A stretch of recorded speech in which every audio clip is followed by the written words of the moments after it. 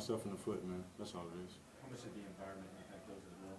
Not as much, man. You know, when you're in environments like this, as a team, you got to come together as a collective and, you know, just got to execute plays. You know, we didn't start off doing that in the beginning of the first half, so that led up to the score tonight. So it's all good. David? Joe, I know you finally threw an interception with Tennessee. Can you kind of take us through that play? It happened, man. You know, it happened. I can't go back and change what happened. You only can learn from it. It's totally on me. I understand. But he put pressure on you, right, Desmond? I mean, you got hit while you were throwing, right? Yeah, that's part of the game. That's what happens. He didn't land on you, did he? Because he weighs 200 pounds more. I'm good, man. Okay. Yes, sir. Eric and then Caleb. Joe, I know the mood in the locker room probably went great after the game. What were some of the things that you and some other leaders kind of said after this? For sure, man. It's just all about if we're gonna come together or we're gonna separate. You know, these games right here lead you to the most important things in life. You know, you look at the game and you be like, oh man, we lost to Florida, right?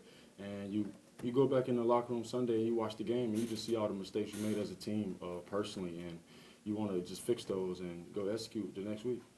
Caleb? Joe, you had a lot of success on that first drive. What changed from that first drive to the rest of the game for you? Just got to keep executing, man. As an offense, you just got to keep going no matter what.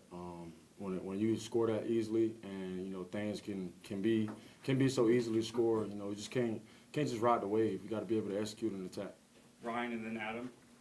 Second half, you got a little bit going there on that first drive. I mean, what would you guys say at halftime? What kind of adjustments were there to make at that point? Don't shoot yourself in the foot. Just keep going, man. As an offense, as a defense, as a special teams, you just got to execute. Adam? Joe, you said you'd like the team to come together. How will you know if it does? Will that show up in practice or in games? How will you know if it's Only people will find out that is us. We'll find out that within the team starting tomorrow. Really starting tonight on the plane, but really tomorrow morning. You know, we get in there, we watch it, and go back Monday. You go execute and get ready for the following week. Can't go back and change anything that happened in this game. Right here in the middle.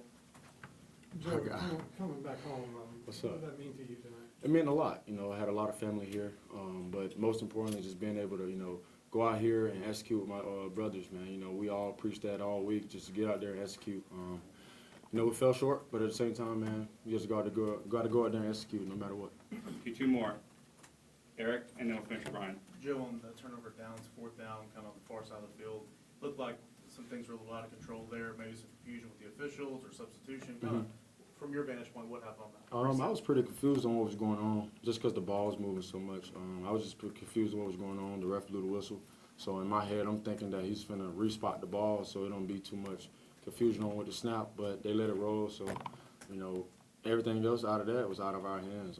You know, that's pretty much you got to control the controllables at that point. Right, last question.